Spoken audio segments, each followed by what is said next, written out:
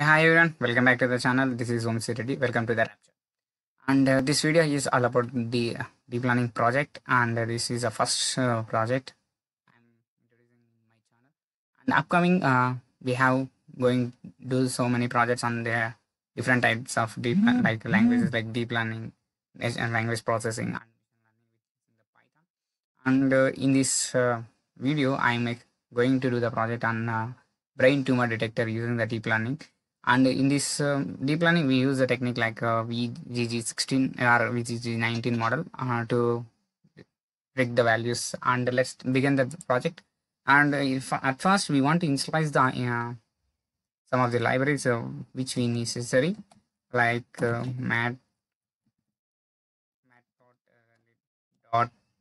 matplotlib dot inline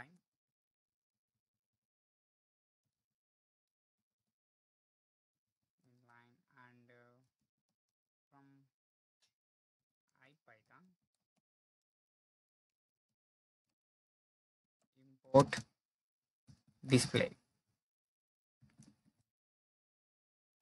I'm putting OS and import math what we are required the maths import.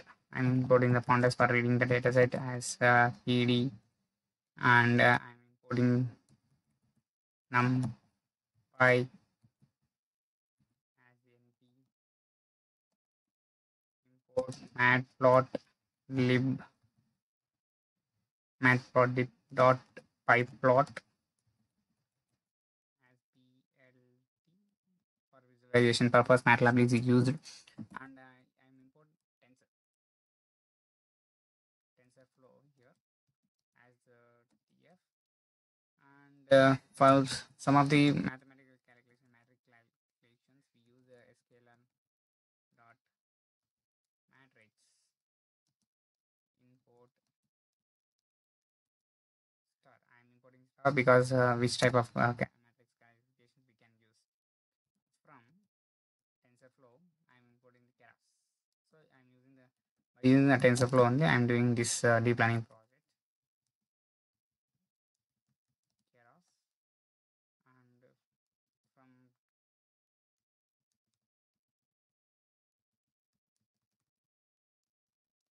keras dot preprocessing dot image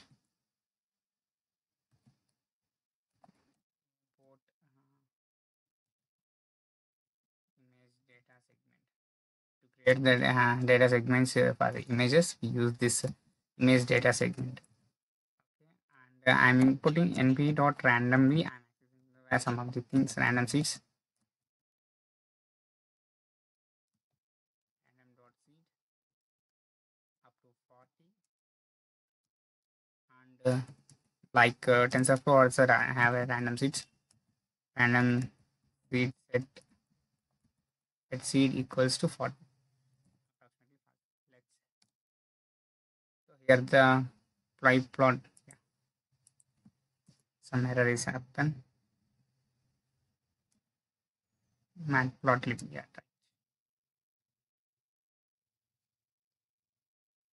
execution it have take some time because I'm using my local mission. So you can use in local or your local mission or in your collab or Google collab also.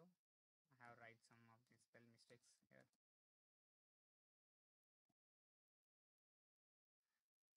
What I did in front of you only, I will also learn what I mistakes I have done, and everything I will rectify here only, and that will also shown for you how to rectify the mistakes and how to overcome that errors and everything. Okay, it will take some time to execute. After execution, we move to next step is we need to initialize some initial parameters. Initially parameters are height,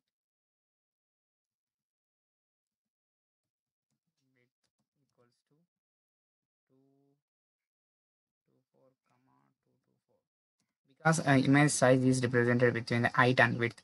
That is the image size is 224 comma 224 size. And the next one is I'm initializing the batch size. So I'm initializing batch size 64. This batch size is required in the transformer in the model. Either you can initialize directly or you can initialize here also as an initialize. It's taking too much of time to execute it. Just wait a second. Is there anything I have done wrong? Just cross executed perfectly, and I'm initializing also completed. Now I need I know to the I read the data set from my local mission.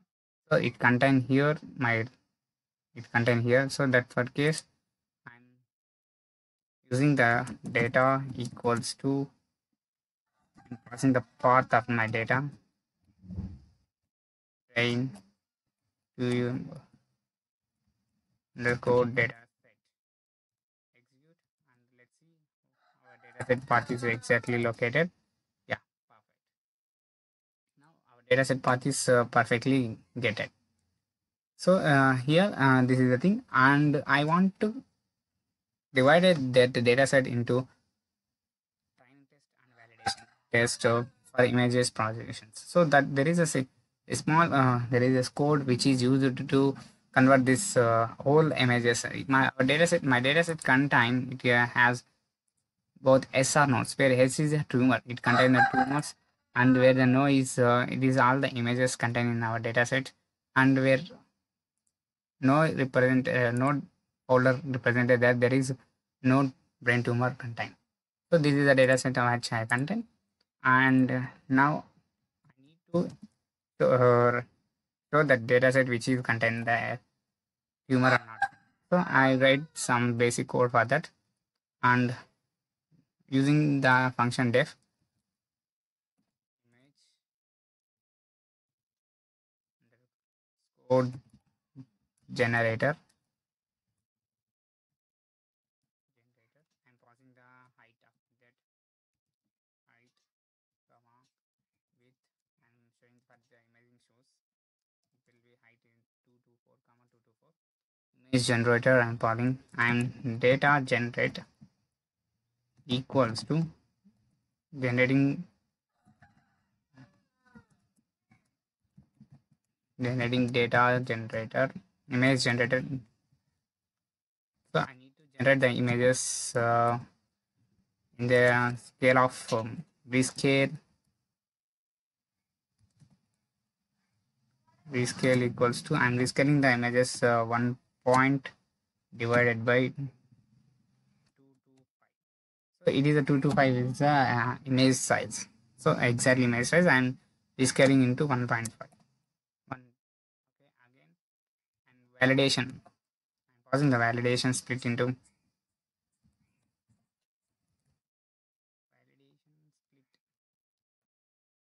equals to 0.2. So this is the thing. And again, now we need to show the data set, train data set and validation data set like yes or no. For that case, I'm writing one variable taking variable train underscore data equals to data generate.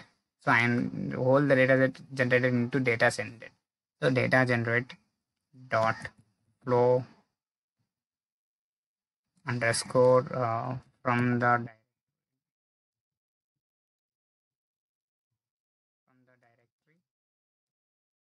So this is the data set generated from the flow. This data generate and the data is data data set is accessed from the flow of dictionary which I have stored in my local drive. This and for that I am giving the path where I am giving the data, comma. I'm initializing the batch size. So recently we have initialized the batch size as 64, or we can directly initialize the batch size. But previously I have initialized it initially. batch size is equals to 64. Batch size equals to batch size. Shuffle equals to true. And the class mode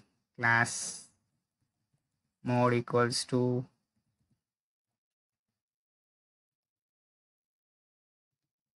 binary.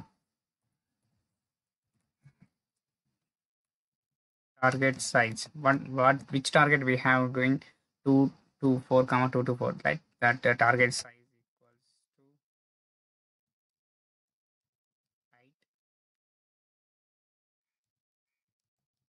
height comma width. Clear. And the next one we are going to give the classes, which helps to find if no data set it contain 0,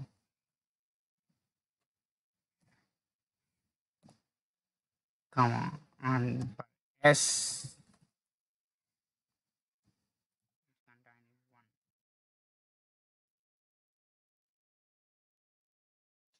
Now same as we need to do train, that is validation data. Validation data equals to same thing I want to perform.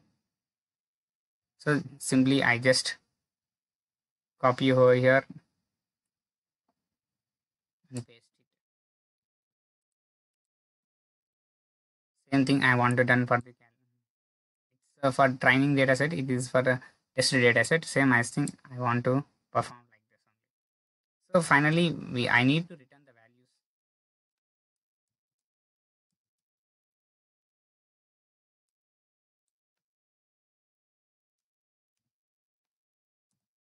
I need to return. I need to return the train data underscore valid data. So I need to return these two types of data. And for training purpose,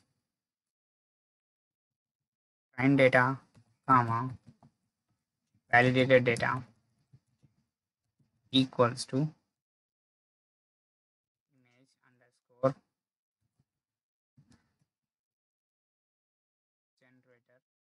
I'm passing the what I have initialized here function as image generator height and weight. So height, width, height and width. And now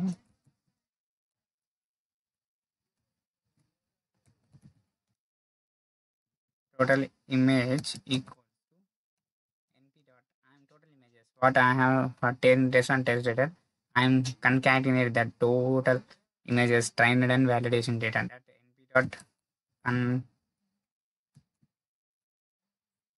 concatenated underscore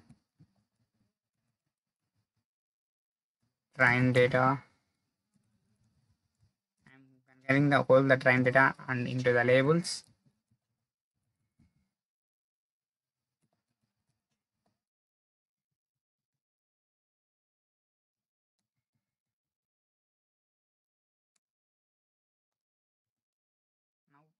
Now I'm going to print that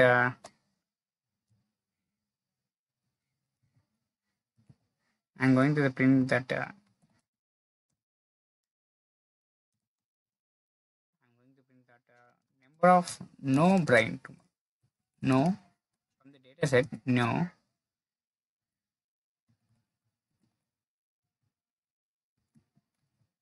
brain TU about tumor contain no brain tumor. So that we can find the length of np dot where it denotes the where total images equals to 0 and indicates 0.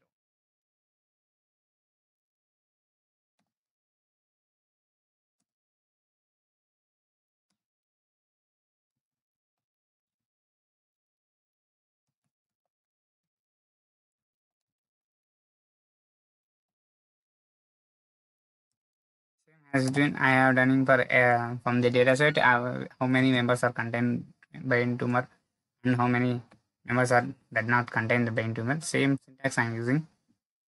Where it shows the one, it will shows the.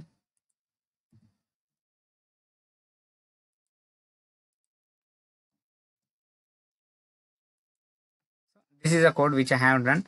So this code is represented that how many all the data set is converted into training data and validation data. And finally, we will print that from the data set how many members are contained brain tumor and how many members are not contained brain tumor. It execute, it will show us founded 253 images below the two classes, and number of brain tumor is 196, and no brain tumor is 196. Brain tumor contained people and 10 members are contained brain tumor from the data set. So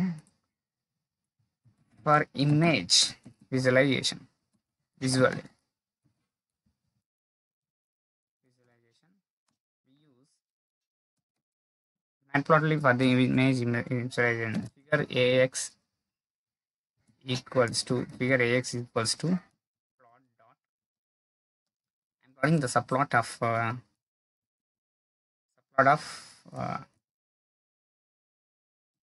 comma 4 comma figure size is equals figure size is 10 comma 7. So it shows the images figure size is 10 commas.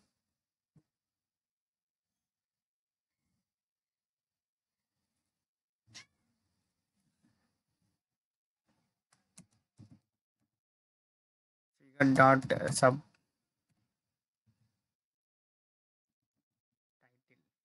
subtitle of brain 2. I'm giving the title as the brain underscore tuber underscore.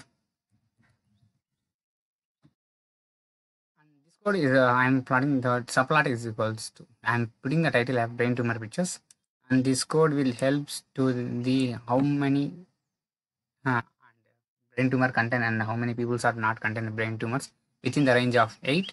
And this is our images which have here the one label 1 denote it is a contain a brain tumor, and label 0 denote that it is does not contain the brain tumor of a person. And the next I'm passing a single neuron then layer, so a single layer, that is I'm using the model as VGG19. It is very useful model, and we have get approximately high better accuracy from performances from this. So from tensorflow.keras.layers, I'm experimentally I'm inputting the pre-processing, and here the tf dot where is tf is the tensorflow keras backend clear section, input size is weight and into 3. So this is the 2 2 4, and it is 3 dimensions of the dimensions of it dimensions of the size of a layer. And this is the base model. I'm creating the first base model tf.keras.applications on vgg at vgg. I'm initializing the weights image.net including top false, input size is input size, and base model is trainable equals to false. So next base model is trainable equals to false, and next I'm creating vgg19 tf.keras.sequential, and I'm adding the base model into vgg, and that after hidden layer I'm creating the flatten layer and flat layer, and performing the denser equals to 1, and I'm passing the activating function is sigmoid.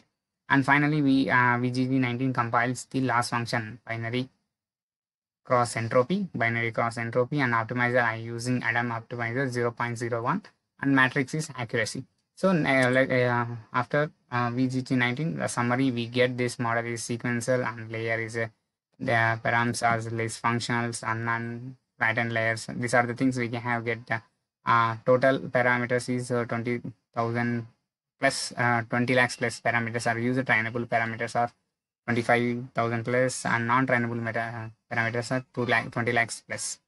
So these are the things after summarizing. Next, now we want to fit the VGG19 model. So for that case, history equals to fit VGG19 fit. I am passing the training data and validation data, and I'm just passing the 5 epochs. By using the 5 epochs, we have get approximately 0.78% of accuracy. If you use more than 5 epochs, like if you use the 20-25 epochs, you can get approximately 95 plus accuracy. So when you get 95 plus accuracy or near to the one, if that model is very perfect. So this single statement can clear that we can find that how much of accuracy, what is the validation losses and the validation accuracy loss percentage. These are all things contained in this single statement. And the next one is I want to evaluate the training data and validation data. For that, train result equals to VGG19 evaluate train data, and like that only validation result equals to VGG19 evaluate the validation data. So now we can form this data set zip. We can combine the train data and validation data as a simple index like train loss and loss accuracy. So we get finally loss and accuracy index as the train data is loss train is equals to 1.80 and validation loss is equals to 1.80. Same as accuracy, train accuracy is equals to 0.80. It means 80% of accuracy is clearly done. And these are the things based on loss and accuracy we get. And finally, this block of code helps to find the visualization graphs between the training accuracy and validation accuracy. This block code helps to find the training accuracy, and this block code helps to the loss of training and validation losses. So this is two blocks, two diagrams, which is here the at first where blue line indicates the training accuracy. At training at starting it's a high value, and it's moved into the decreased, and again it's constantly increased like that. Whereas validation accuracy initially it is low value, and upon when you perform n number of epochs, it will go to increases like this. This whole the things are happened in this brain tumor. So by using this data set, we have find approximately 80% of the brain tumor contain peoples are contained brain tumor by using this data set. I hope you are all understand about this video. Please make sure try to increase the epochs, that will help to get a better accuracy. I hope you are all understand about this brain tumor detector project, and please sure make like and subscribe to our channel and share with your friends who needed these types of projects for their beginner levels and resume types. And so in upcoming sections I will able to do so many projects from beginner to advanced level. And please like and subscribe to our YouTube channel for more updates. Okay friends, enjoy the learning. Bye bye.